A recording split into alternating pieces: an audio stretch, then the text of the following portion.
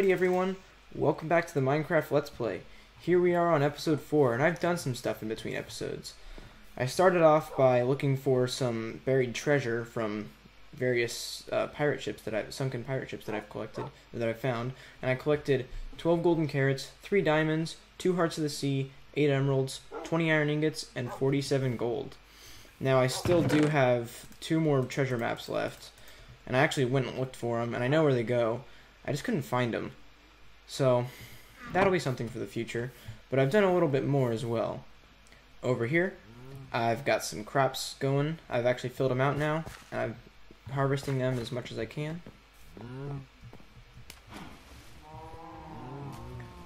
I finally put the little stone brick slab right there to make it look nicer. Right here, I have this neat little contraption. I like it a lot. So check this out. So we've got 2 observers and a piece of string right there. So when I open this and I fall through it, it closes the trapdoor above me. I could do this forever. I love it. It's one of those simple contraptions that, like, just works. Because now when I jump out, I won't fall back in. Now right here, I built some stairs, and you can see that we've got iron golems, so you probably know what that means. But yeah, we've got stairs, iron golems. That means that we've got some villagers. Oh, a third one. Yeah, I've got my mending guy. I haven't got a mending book yet. I'm still working on getting some emeralds. I've got a farmer with a wheat, potato, and pumpkin trade. Who else? I think that's it. Yeah, I got 10 beds over here. Fit nicely into this little space over here. And yeah. I also put a little jack-o'-lantern right there that I found in one of the villages that I explored. Even more, I've got some sugarcane growing now, like it's actually properly growing, not just a couple pieces. So I'm using that to trade with our librarian, and I also have a cartographer in here from when I grabbed the villagers. He's somewhere in here. Where's my cartographer? Did he stop being a cartographer? I guess so. Okay. Now, despite all the nice changes of the villagers, they're still pretty glitchy. So, to get this to actually form a village over here, I had to go over to the old acacia village where I got them, and I had to break all of the beds and replace them so that the 2 villagers that I grabbed wouldn't be attracted to their beds anymore. They were spending a ton of time over in this area, but now they're not. Now we've got an actual village over here. Now, while I was out exploring, I also grabbed a brewing stand from one of the villages that I went to, so I want to see who... Alright, so it's rotten flesh and redstone dust to level him up. So I think I want to get this guy going, because I'd like to get ender pearls from him.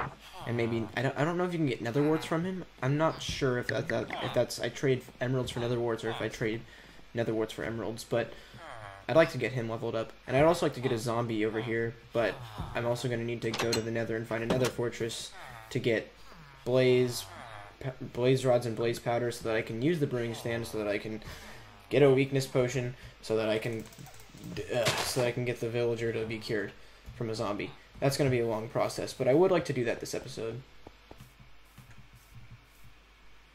Alright everyone, here we go. I am in the swamp. It's almost a full moon, kind of. That's what the moon looks like tonight. And slimes spawn more often on a full moon. So I'm in the swamp looking for slimes. Oh, I see one. Perfect. Just what I needed. Now, honestly, I'm not quite sure what I want to use this slime ball on yet. If I want leads, I'm also going to need to kill some spiders.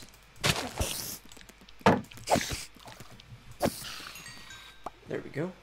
I think I saw... Yes, sir. Yes, sirree. Here we go. Some more slimes over here. Let's hope they yield slime. One of them does.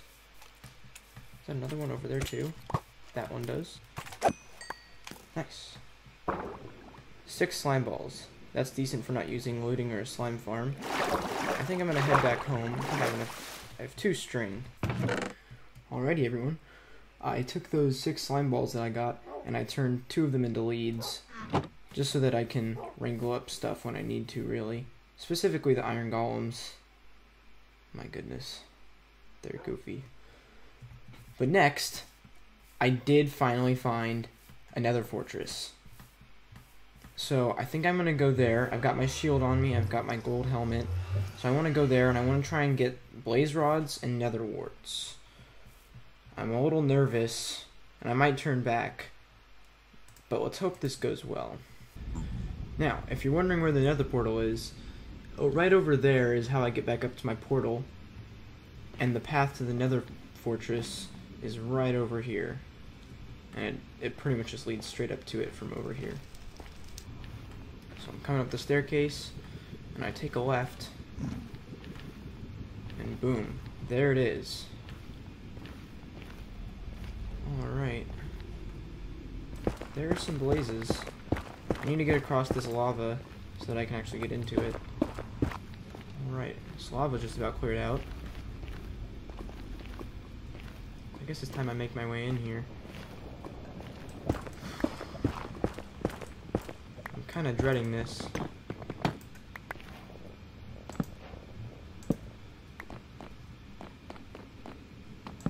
Should have brought more torches. We've already got some chests though. Was that 3 of them? No, 2. Okay, obsidian. Gold ingot. I'll take it. Diamonds. Diamond. Nether wart. Awesome. So now all I need is to kill a blaze. More diamond horse armor, more iron ingots. Okay, this might be a quick in and out. I'd really enjoy it if it were a quick in and out.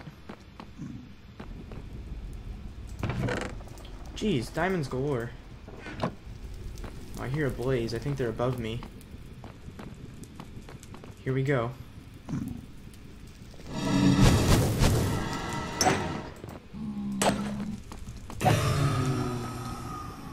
No blaze rods. 2 saddles and more gold. I'll say we've got a lot of good chests in here. That's for sure. Oh, there's Mr. Bad Guy. I think he fell down. Where are more blazes? I have no clue where they are. I don't want to get hit off. Oh boy. There's a blaze spawner over there. So yeah, I guess I'll just sit here for a minute and I'll grab as many, just maybe about 5 to 10.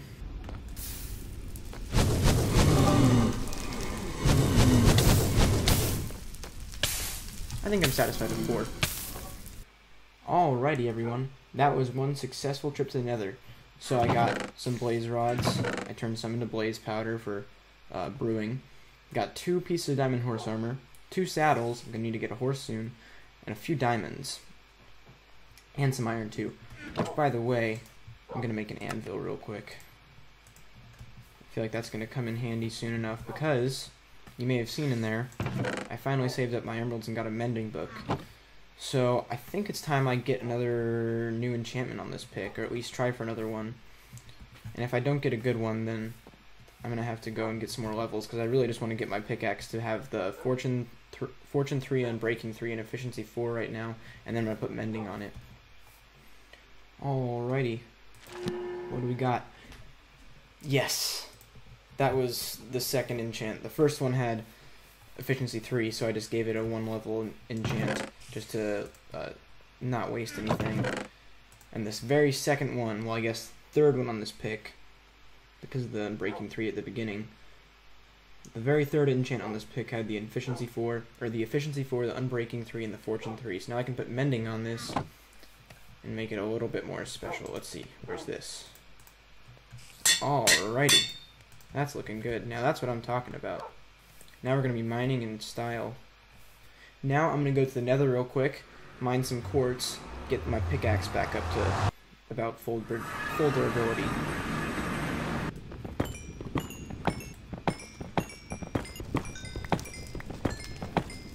And now before I get started with anything else, I'm going to make another small little expansion to the base.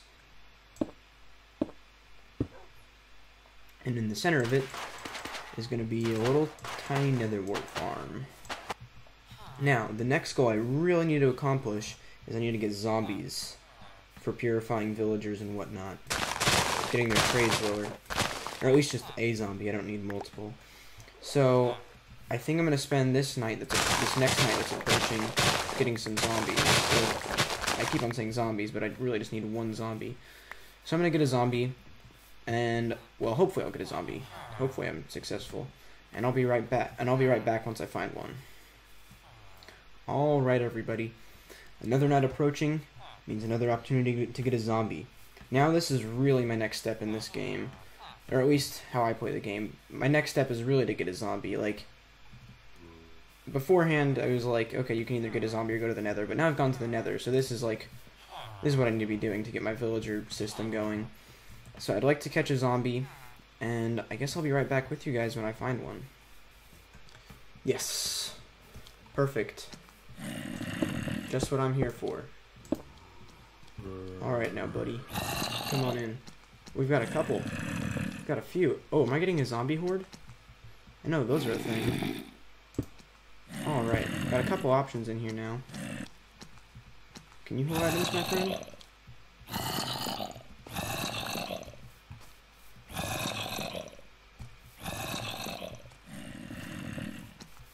Maybe either of these guys can. Which is too bad. Now, would you please wear this for me? Please?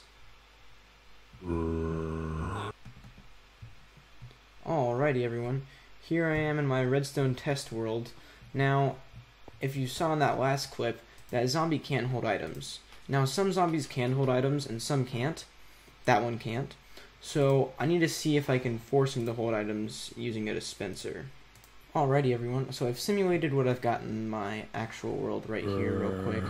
So, in this dispenser, I've got an iron sword and an iron helmet. So, I want to see if this zombie will actually accept those.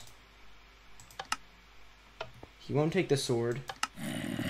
He won't take the helmet. What about outside of the minecart?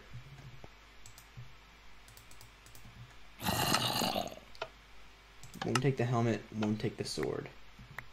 That makes this a little bit harder. Now at this point, I can either decide to get an entirely new zombie, or I can decide to work with that guy and let him kill all my villagers super slowly. And honestly, I'd like to have a zombie that can just hold items. That would make it a lot easier on me. So, sadly, that zombie's not going to work. I'm pretty sure if I did that... Oh! Yes! Yes! Yes! Yes, you are the one. Just come this way a little bit. Yes! Alright, everybody. We got a zombie that has a helmet, and... Well, I put the helmet on him, and he can hold items. That is exactly what I needed. It's a separate day now, and if you can hear, I think the audio might be a little better. If it's not, then that's too bad, because I spent some money on making the audio better in my room. I just looked to the side in Minecraft as if I was looking to the other wall in my room. Oh, I'm kind of getting bombarded here. I'm gonna go take a nap. I'm gonna go sleep. That's exciting though. Now we've got a zombie. That's good. Alright, everyone. Here I am, back down here. I found 2 zombies that can hold items now. So, I guess I may as well catch this guy, since he won't despawn. Easy enough. Oh, crap. Okay. Caught 2 zombies now. Alright, everybody. I've got this zombie right here trapped in a minecart now. So, that's good. Now I just need to decide where to put him. And I'm thinking either somewhere in the middle of the lake or somewhere right over there. Alrighty, everyone. Now, before I do anything else, I'm going to do a quick little mining session, and then I'll be right back.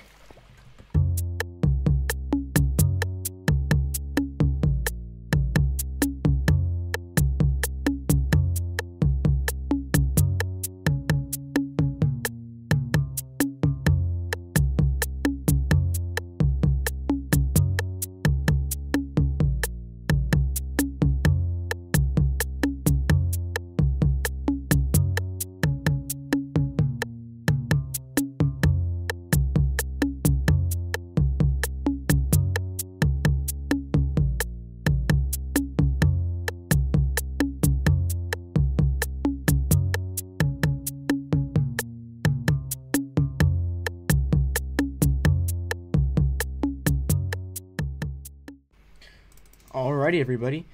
That was one successful mining trip. And I'll say finally, too, because I haven't found any diamonds since the beginning of the series, really. Alright, everyone. So I've decided to build the zombie conversion villager chamber thingamajig right here.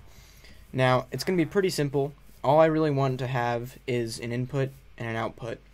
And then I want to have a space for the zombie. And that's all I'm probably going to get done this episode, since I'm not sure if it's running pretty long, but I've certainly been working on this episode for a while. So I'm just going to go into it, and I'm going to get it done.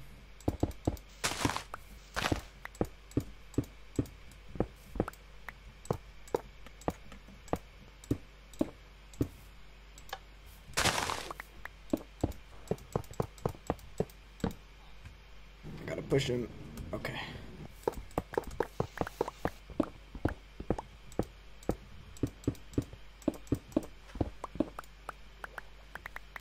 Hey everyone, in the next couple of clips there's a couple spots where the video freezes, and that's just because I had a ton of tabs open on my computer, so it kind of lagged out my recording software. Sorry about that, I'll make sure it doesn't happen in future videos. Alright everyone, so this is the system. It's not entirely complete. All I want to do is I want to put iron bars here, and you'll see why in a minute. So, I put the zombie in here. Oh, I actually need to give him a tool so that he can actually hurt the villagers a little bit faster. But here's the zombie. This is the input line. The villager will come in through here, and then he'll get hurt by the zombie. And then when I'm ready for that, because it's a manual system, I hit this button, which is linked up to the rails to the powered rails right there, which will then shoot the villager up here, and it'll land them right on here, and they'll get stopped by this so they land directly there. And then here I can choose which workstation I want them to have, and I can reset their trades until they have something that I like, and then I can send them off. Alrighty, everybody. Sadly, I think we've come to the end of this episode.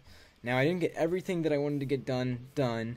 I had plans to get one villager out of here and finish this system, but then I'd have to build an entire place to put the villager once he was all zombified and unzombified and whatnot, and then he was turned into an armor, and then I got his trades. But yeah, that was too much work for now. I didn't quite have enough time for that. But next episode, I will. So, thank you guys for watching. I'll see you all next time. Bye-bye.